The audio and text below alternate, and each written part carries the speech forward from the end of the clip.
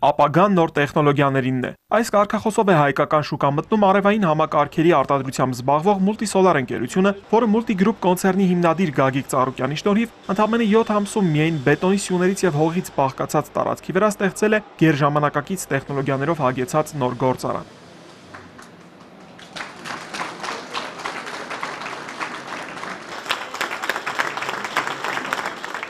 Մուլտի Սոլարը Գագիկ Ծառուկյանի եւ ամերիկահայ գործարար Զարե Բալասանյանի համատեղ ներդրումային նախագիծն է։ Ավելի քան 10 միլիոն դոլարի ներդրման շնորհիվ կստեղծվի մոտ 200 նոր աշխատատեղ։ Արտադրանքի իրացման հիմնական շուկաները կլինեն Միացյալ Նահանգներն ու Ռուսաստանը, բայց արդեն առաջարկներ կան Լիբանանից, Սիրիայից, Եգիպտոսից։ Ներսից ներդրողը իմ հարգարժան գործընկերն է, որը Ամերիկայում բնակվում է, ընտանիքը այնտեղ է, իր գործերը բոլորը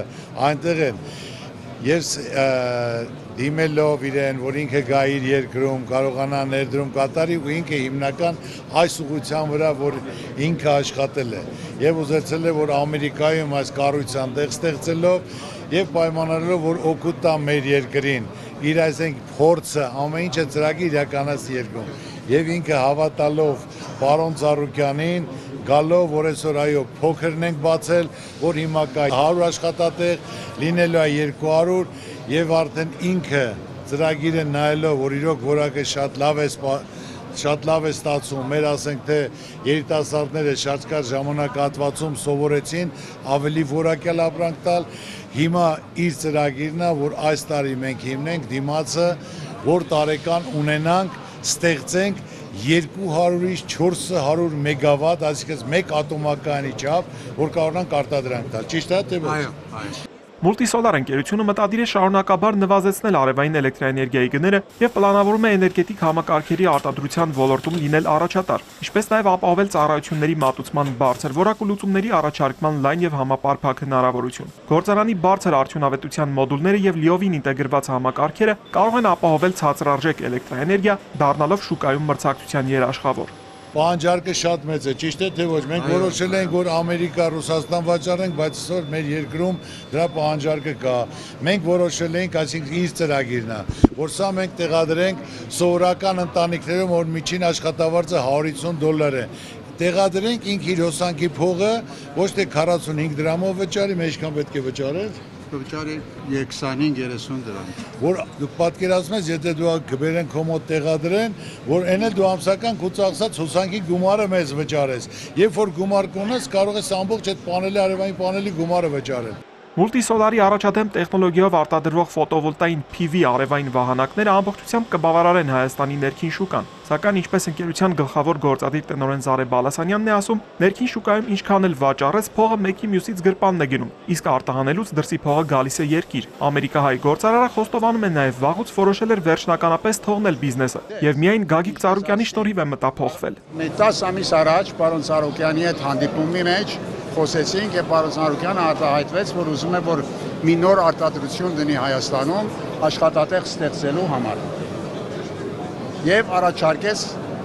եւ ինձ հորդորեց, որ ես իր հետ մասնակցության այդ գործը անենք։ Եվ րոպեների ընթացքում համաձայնվեցինք, որոշեցինք ընկերությունը պատրաստվենք եւ 7 ամսվա ընթացքում մենք այս գեղեցիկ գործարանը արձակեցինք։ Իմանալով իր հայրենասիրական հոգեբանությունը եւ իր ժողովրդի մասին մտածելը, որովհետեւ ես ոչ ոք չեմ տեսել Հայաստանում, տեղյակ էլ չեմ, որ պարոն Ծառուկյանի չափ ժողովրդի մասին մտածի։ Բացման հանդիսավոր արարողությանը մասնակցում էին նաև Հայաստանում հավատարմագրված դիվանագիտական ներկայացուցչությունների ղեկավարներ, ազգային ժողովի պատգամավորներ, հասարակական կազմակերպությունների ղեկավարներ, Հայաստանի եւ Սփյուռքի գործարարներ։ Հայաստանում Չինաստանի դեսպան Թիաներլունը ուրախությամբ է նշում, որ արևային որոշ տեխնոլոգիաներ այստեղ ներկրվում են նաև Չինաստանից։ Դեսպան Էրլունը վստահ է, որ Գագիկ Ծառուկյանի հերթական ներդրումային ձեռնարկը լուրջ խթան է հանդիսանալու Հայաստանի տնտեսության համար։ Естественно, мы его знаем как известный предприниматель, как депутат, вот политик, и, естественно, вот у него есть производство, которое позволяет и увеличить, наверное, трудоустройство. Մի քանի կարևորություն ունի այսպիսի պրոյեկտների իրականացումը։ Առաջինը, որ Ծառուկյան գայքը շատ բարձր մշակույթով է դա կազմակերպում։ Ես ուզում եմ ընդգծել իր գործարարի մեծ հոտառությունը եւ ճաշակը, որ շատ բարձր մակարդակով, լավ ամուր գեղեցիկ շենքերում եւ շատ անհրաժեշտ արտադրություններ է կազմակերպում։ Հիմա տեսեք, արևային պանելների արտադրությունը Հայաստանում որպես հավաքման արտադրություն շատ կարևոր է, որտեղ մենք բազմիցս ասել ենք, որ Հայաստանը դեռևս գիտության, կրթության ոլորտի ֆինանսական սահմանափակումների պատճառով չի կարող շատ բաների արտադրությունը զրոյից սկսել։ Դրա համար բերել, հավաքել, արտադրել տեղում շատ նպատակարար է։ Ու սա ոչ թե պիտի նայենք, որ միայն արևային պանելների արտադրություն, այլ սա նաև արևային էներգետիկան խթանող է։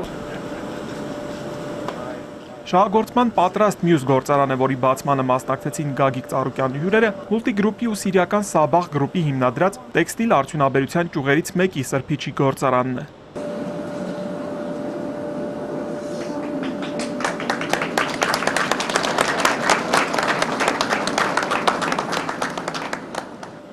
Մուլտի Գրուպ տեքստիլն արտադրում է որակյալ սրբիչներ, լոգանքի խալաթներ, որոնց հումքը 100% մաքուր բամբակյա մանվածքն է։ Մուլտի Գրուպ կոնցեռնի հիմնադիր Գագիկ Ծառուկյանն ու Սաբաղ գրուպի վարչական կազմի նախագահ Ամար Սաբաղը համատեղ հանձն են առել վերակենդանացնել հայկական տեքստիլ արդյունաբերության երբեմնի համբավը։ Տեքստիլը դա մեծ ծրագիր է, որը սեփականատերն պատրաստ է, այո, ստեղ հիմնելու, մեծ ներդրումներ անելու, որ կարողանա Ռուսաստանի շուկան եւ Եվրոպայի շուկան, ասենք թե գրավելու, որտեղ ինքը Սիրիայում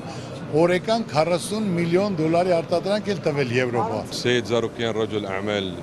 Պարոն Ծառուկյանը լուրջ գործարար է, նրա քայլերը արագ են եւ նրա նպատակները հստակ են։ Մեզ համար պատիվ է նրա հետ աշխատելը։ Այս նախագծի ուսումնասիրությունը նրա հետ սկսեցինք 1 տարի առաջ։ Սկզբում անձնակազմ հավաքեցինք, նրանց վերապատրաստեցինք, հետո կտորեղենի ներմուծումն արեցինք։ Հիմնվելով Գագիկ Ծառուկյանի նկատմամբ մեծ վստահության վրա, անվերապահ հայտարարում եմ, որ մտադիր ենք հայկական տեքստիլին վերադարձնել երբեմնի հռչակը։ Ամար Սաբաղի հետ զրույցում Գագիկ Ծառուկյանը պատրաստակամություն հայտնեց աջակցելու, որ տեքստիլի գործարանի արտադրանքն ավելանա, կարողությունները ավելի հզորանան, արտահանման աշխարհագրությունն էլ աճի։ Ապագայում ստեղծվելիք 1 միլիոն քառակուսի մետր տարածքով արդյունաբերական քաղաքում կարտացոլվի տեքստիլ արդյունաբերության ամբողջական շղթան, հումքի արտադրությունից մինչև կտոր, այսինքն կենցաղային տեքստիլ արտադրանքից մինչև հագուստեղեն։ Արտահանման ուղղություններն այս պահին Ռուսաստան, Բելարուս, Ուկրաինա են։ Թիրախը հետխորհրդային մյուս երկրներն ու Եվրոպան են։ Շատ գիտեմ քննադատի բաներ, չի բավեր պարոն Ծառուկյանի համար։ Ես սիրիացի եմ, Հայաստանցի եմ։ Մարդը ցեք-ցեկի դրինք, խոսեցանք, զրուցեցինք, համաձայնեցանք եւ դրինք։ Եվ ասմարտը միայն արտադրողական ուժ լինի, միայն մարդ աշխատի, բամբոր աշխատի Հայաստանի մեջ։ Ինչ որ ուզեցինք ասմարտեն, մեզ ասմարտը գդարեց, ինչեւ որ ասկորձը դրինք եւ աշխատեցանք։ Ցանկացած կազմակերպություն, ցանկացած աշխատատեղ, ցանկացած արտադրանք, որը որ պետք է փոխարինի ներմուծվածին, որը որ պետք է արտահանվի Հայաստանի Հանրապետության համար շատ կարևոր է եւ շատ պիտանի է։ Հայաստանը խորհրդային ժամանակներում ունեցել է 160-170 խոշոր կարի ֆաբրիկաներ։ Այսօր մենք ունենք ընդամենը մի տասնյակի չափ մնացել են, ընդ որում մի մասի բեկորներն են մնացել, այսպես ասած։ Դրա համար վերականգնել այդ մշակույթը, վերականգնել այդ շուկայի պահանջարկի ապահովման այդ բազան, որ Հայաստանը կարող է լինել, եւ նաեւ խթանել կանանց ձեռնարկատիրությունը շատ կարեւոր է։ Դրա համար ես շնորհավորում եմ Մուլտի Գրուպին, Գագիկ Ծառուկյանին։ Հայաստանում Բելարուսի դեսպան Իգոր Նազարուկը խոստովանում է, որ ամեն անգամ չի դադարում հիանալ Գագիկ Ծառուկյանի նախաձեռնություններից։ Я его знаю уже не первый год, и я не перестаю удивляться этому уникальному человеку. Уникальному и в плане общечеловеческих качеств, и в плане его позитивного отношения к жизни. Ну и самое главное, человек неравнодушный, а думает о будущем страны, о будущем государстве, неравнодушен к ее нуждам. И вот это пример, когда человек говорит: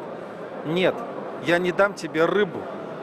чтобы ты ее кушал. Я тебе дам удочку и научу ловить рыбу. Вот побольше бы вот таких вот учителей, которые будут учить в Армении армян ловить рыбу. Գործարանի բոլոր սարքավորումները ժամանակակից եւ արդյունավետ տեքստիլ մեքենաներ են։ 2016-2017 թվականներին արտադրված, բերված Իտալիայից, Գերմանիայից, Թուրքիայից եւ Բելգիայից։ Տալիս են ամսական մինչեւ 150 տոննա արտադրանք։ Այստեղ առաջիկայում կառուցվելիք արդյունաբերական քաղաքում ներգրավված են լինելու 10-ից ավելի գործարաններ։ Կատարվելու է ավելի քան $500 միլիոն ներդրում։ Ստեղծվելու են 7000-ից ավելի աշխատատեղեր։ Լինելով այսպիսի պայմաններում մենք կցանկանանք մնանք մեր երկրում աշխատենք, ոչ մի օտար երկրի հետ մենք չենք ուզենա որ ապրենք կամ գնանք, ու շատ հաճելի է որ բոլորը այսպես մնան Հայաստանում աշխատեն։ Խորին շնորհակալություն են հայտնում պարոն Ծառուկյանին, թող Աստված պահապան լինի նրան, վերև Աստված ներքև ինքը, որ ստեղծել է այս սիրուն արտադրամասը, որ մեզ աշխատանքով բավարարել է։ Արչևում նոր, էլ ավելի հավակնոտ ծրագրերն են։ Գագիկ Ծառուկյանի ներդրումային ձեռնարկներն ուղղվելու են տնտեսության բոլոր ճյուղերին։ Ահարոն Հայրապետյան, Կարեն Սարգսյան, Մհեր Կիրակոսյան, Kentron։